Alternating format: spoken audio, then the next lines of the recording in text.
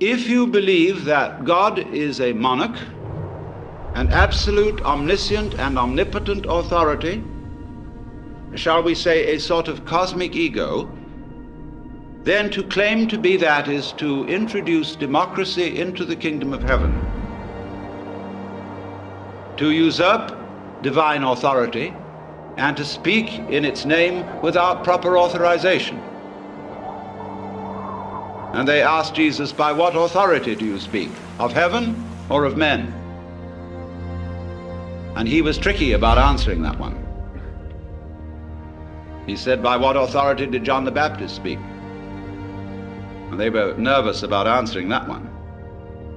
So the gospel of Jesus, which of course was hushed up from its inception, was that wake up everybody and find out who you are. Asking that, again in the Gospel of St. John, they, pointing to his disciples, may be one, even as you, Father, and I are one. And when he was accused of blasphemy, the Jews took up stones to stone him, you know. And he said, many good works have I shown you from the Father, and from which of these do you stone me? And they said, for a good work we don't stone you, but for blasphemy, because you being a man make yourself God. Now listen to the reply. He said, is it not written in your law, I have said ye are gods? And if that is what the scripture says, it can't be denied. So why do you tell me I blaspheme because I say I am a son of God? No answer. Because I said I am a son of God. It doesn't say that in your King James translation. It says I am the Son of God.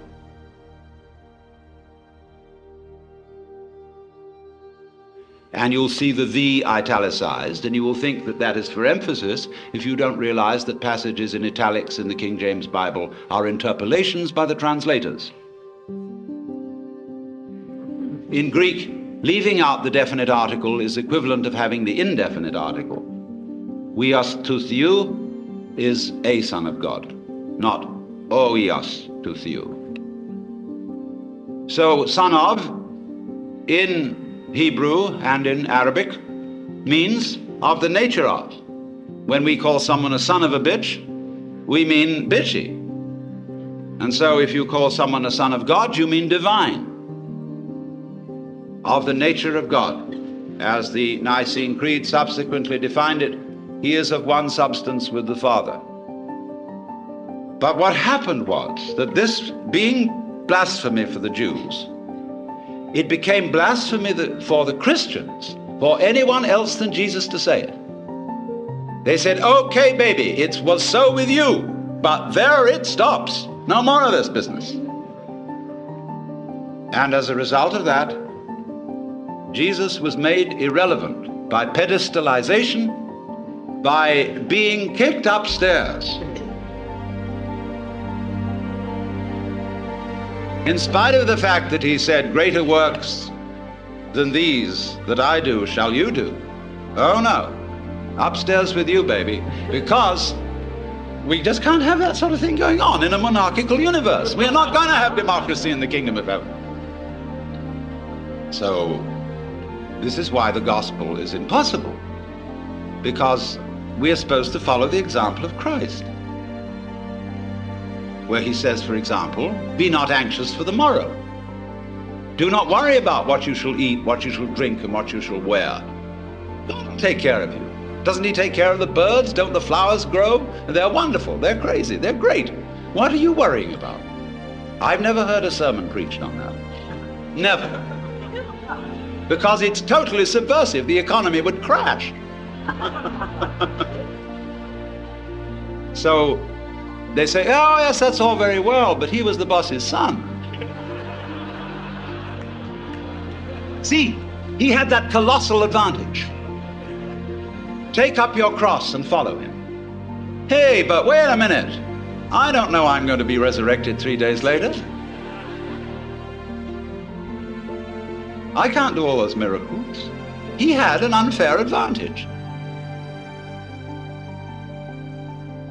So how can you ask us to follow the example of Christ?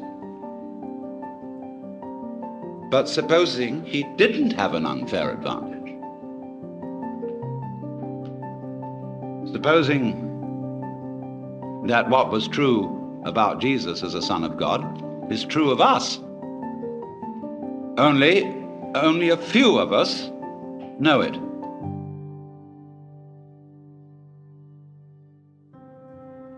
And we are pretty careful to be quiet about it, lest the same thing happen to us as happened to Jesus. And indeed it often does. Now, why talk about this?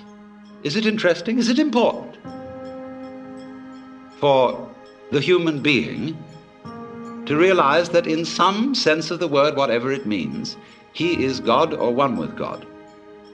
Well, the importance of it is this: that to know that you are God is another way of saying that you feel completely with this universe. You feel profoundly rooted in it and connected with it. You feel, in other words, that the whole energy which expresses itself in the galaxies is intimate. It is not something to which you are a stranger, but it is that with which you, whatever that is, are intimately bound up. That in your seeing, your hearing, your talking, your thinking, your moving, you express that which it is which moves the sun and other stars. And if you don't know that, if you don't feel that, well, naturally you feel alien, you feel a stranger in the world, and if you feel a stranger, you feel hostile. And therefore, you start to bulldoze things about, to beat it up, and to try and make the world submit to your will, and you become a real troublemaker. So I feel also one reason why you become hostile is that feeling that you were just brought into this place, that your father and mother went up to some monkey business that they probably shouldn't have done, or it was bad rubber goods, and as a result of this, here you are, and you didn't ask to be here. Well, you always feel you can turn around and blame them. You can blame somebody. You can blame the government. You can blame the rascals. You can blame the cheaters. Always supposing you yourself aren't a rascal, which is long odds. You always can blame someone and say, I didn't ask for it. Take it away.